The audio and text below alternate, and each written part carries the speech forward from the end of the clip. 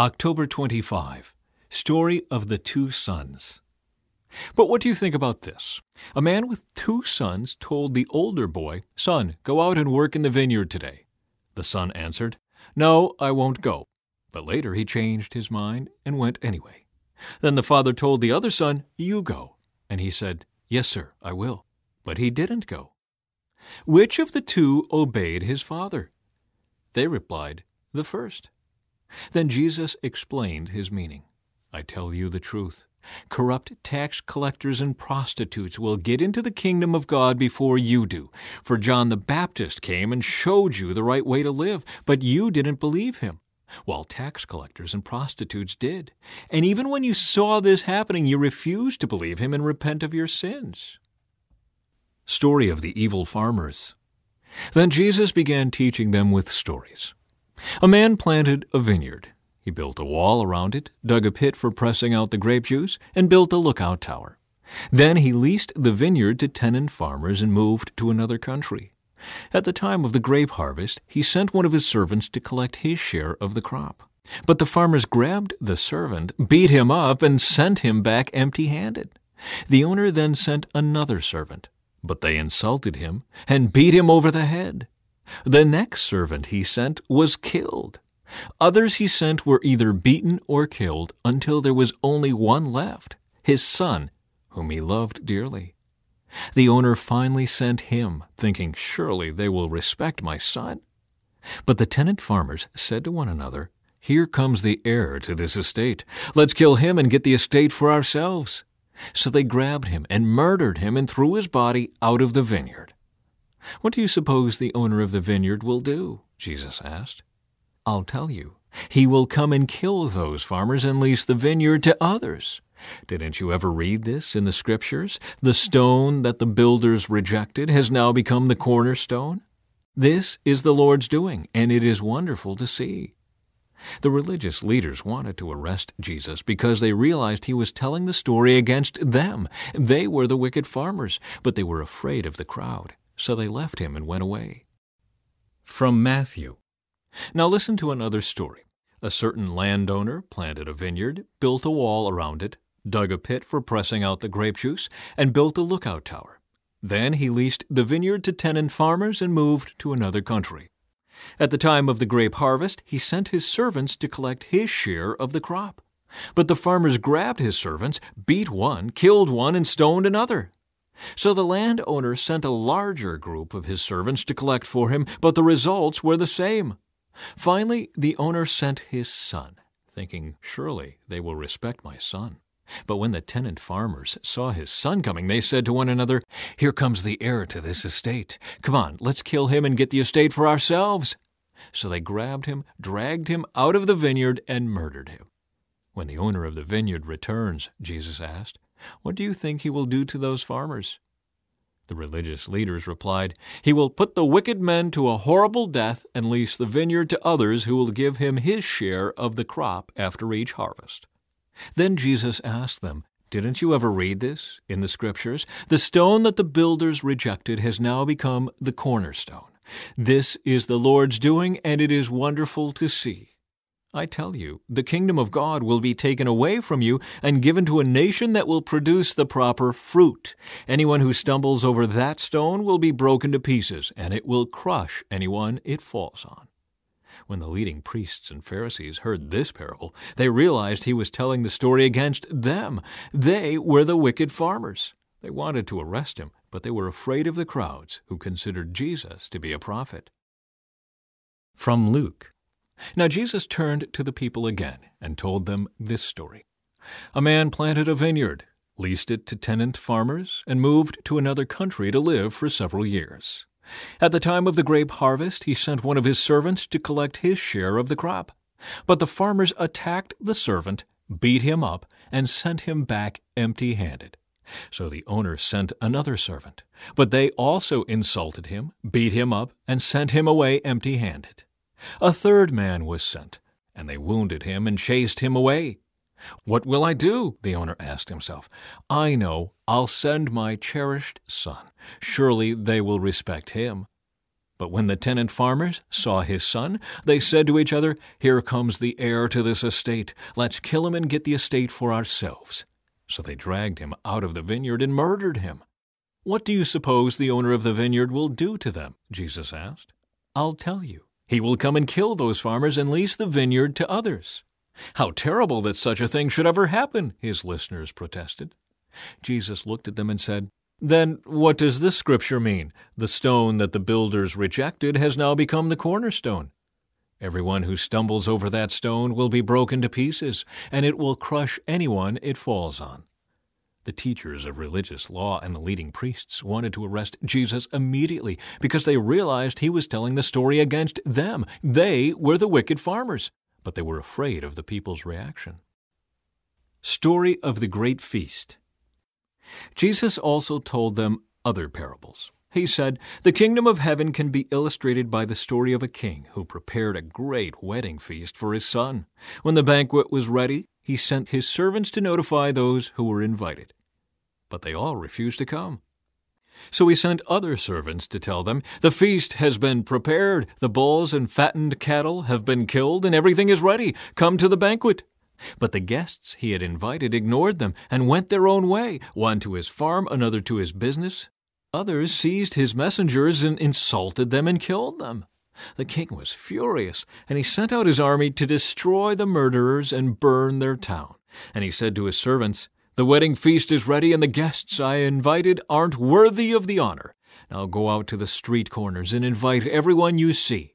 So the servants brought in everyone they could find, good and bad alike, and the banquet hall was filled with guests. But when the king came in to meet the guests, he noticed a man who wasn't wearing the proper clothes for a wedding. 'Friend,' he asked, 'how is it that you are here without wedding clothes?' But the man had no reply. Then the king said to his aides, 'Bind his hands and feet and throw him into the outer darkness, where there will be weeping and gnashing of teeth. For many are called, but few are chosen.'" From Mark. Taxes for Caesar. Later, the leaders sent some Pharisees and supporters of Herod to trap Jesus into saying something for which he could be arrested. "Teacher," they said, "we know how honest you are. You are impartial and don't play favorites. You teach the way of God truthfully. Now tell us, is it right to pay taxes to Caesar or not? Should we pay them or shouldn't we?" Jesus saw through their hypocrisy and said, "Why are you trying to trap me? Show me a Roman coin and I'll tell you." When they handed it to him, he asked, "Whose picture and title are stamped on it?" "Caesar's," they replied. "Well then," Jesus said, "give to Caesar what belongs to Caesar, and give to God what belongs to God." His reply completely amazed them. From Matthew. Then the Pharisees met together to plot how to trap Jesus into saying something for which he could be arrested. They sent some of their disciples along with the supporters of Herod to meet with him. "Teacher," they said, "we know how honest you are. You teach the way of God truthfully. You are impartial and don't play favorites. Now tell us what you think about this. Is it right to pay taxes to Caesar or not?" But Jesus knew their evil motives. "You hypocrites," he said, "why are you trying to trap me? Here, show me the coin used for the tax." When they handed him a Roman coin, he asked, "Whose picture and title are stamped on it?" "Caesar's," they replied. "Well then," he said, "give to Caesar what belongs to Caesar, and give to God what belongs to God." His reply amazed them, and they went away. From Luke. Watching for their opportunity, the leaders sent spies pretending to be honest men. They tried to get Jesus to say something that could be reported to the Roman governor so he would arrest Jesus. "Teacher," they said, "we know that you speak and teach what is right and are not influenced by what others think. You teach the way of God truthfully. Now tell us, is it right for us to pay taxes to Caesar or not?" He saw through their trickery and said, "Show me a Roman coin. Whose picture and title are stamped on it?" "Caesar's," they replied. "Well then," he said, "give to Caesar what belongs to Caesar, and give to God what belongs to God." So they failed to trap him by what he said in front of the people. Instead, they were amazed by his answer, and they became silent. From Mark. Discussion about resurrection. Then Jesus was approached by some Sadducees, religious leaders who say there is no resurrection from the dead. They posed this question: Teacher, Moses gave us a law that if a man dies, leaving a wife without children, his brother should marry the widow and have a child who will carry on the brother's name. Well, suppose there were 7 brothers. The oldest one married and then died without children. So the second brother married the widow, but he also died without children. Then the third brother married her. This continued with all 7 of them, and still there were no children. Last of all, the woman also died. So tell us, whose wife will she be in the resurrection? For all 7 were married to her. Jesus replied, Your mistake is that you don't know the Scriptures, and you don't know the power of God. For when the dead rise, they will neither marry nor be given in marriage. In this respect, they will be like the angels in heaven. But now, as to whether the dead will be raised, haven't you ever read about this in the writings of Moses? In the story of the burning bush, long after Abraham, Isaac, and Jacob had died, God said to Moses, I am the God of Abraham, the God of Isaac, and the God of Jacob. So he is the God of the living, not the dead. You have made a serious error. From Matthew. That same day, Jesus was approached by some Sadducees, religious leaders who say there is no resurrection from the dead. They posed this question: Teacher, Moses said if a man dies without children, his brother should marry the widow and have a child who will carry on the brother's name. Well, suppose there were 7 brothers. The oldest one married and then died without children. So his brother married the widow. But the second brother also died, and the third brother married her. This continued with all 7 of them. Last of all, the woman also died. So tell us, whose wife will she be in the resurrection? For all 7 were married to her. Jesus replied, Your mistake is that you don't know the Scriptures, and you don't know the power of God. For when the dead rise, they will neither marry nor be given in marriage. In this respect, they will be like the angels in heaven.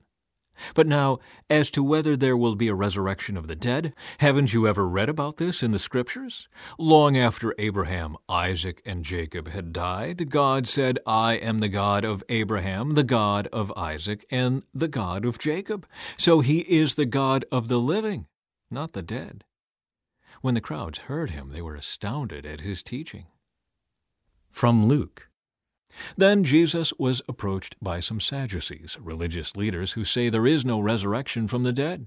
They posed this question: Teacher, Moses gave us a law that if a man dies leaving a wife but no children, his brother should marry the widow and have a child who will carry on the brother's name. Well, suppose there were 7 brothers. The oldest one married and then died without children. So the second brother married the widow, but he also died. Then the third brother married her. This continued with all 7 of them who died without children. Finally, the woman also died.